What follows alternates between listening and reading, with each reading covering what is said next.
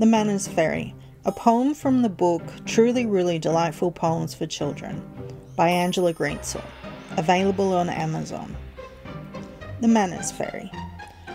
Once upon a time, in a land so fair, lived a little creature with yellow curly hair. He lived in a cosy mushroom-shaped house, but he had a problem. He was a bit of a louse.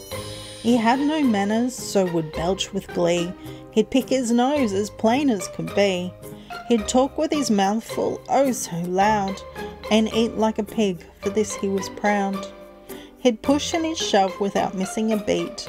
When leaving the table he wouldn't push in his seat. He ate with his fingers and wiped them on his shirt.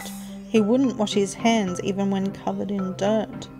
One day a fairy flew down from the sky and said to the creature with a twinkle in her eye, "My dear, if you want to make friends and have fun, must learn some manners before the day is done."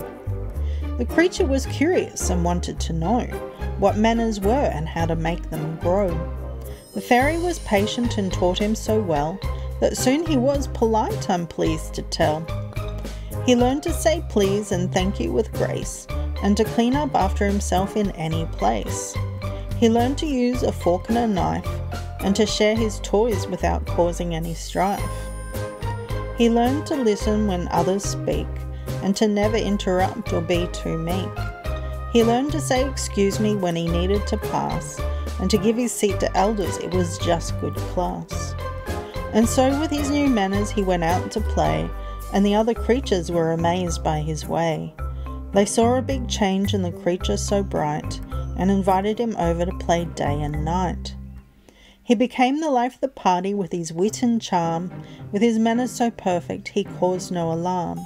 And from that day on he lived happily ever after, with his friends by his side, his days filled with laughter. So remember, my friends, manners are a must. They'll take you far and gain you trust. Be polite and courteous and show you care, and to the people around you always be fair. The end. From Truly Ruly Delightful Poems for Children by Angela Greensill, available on Amazon.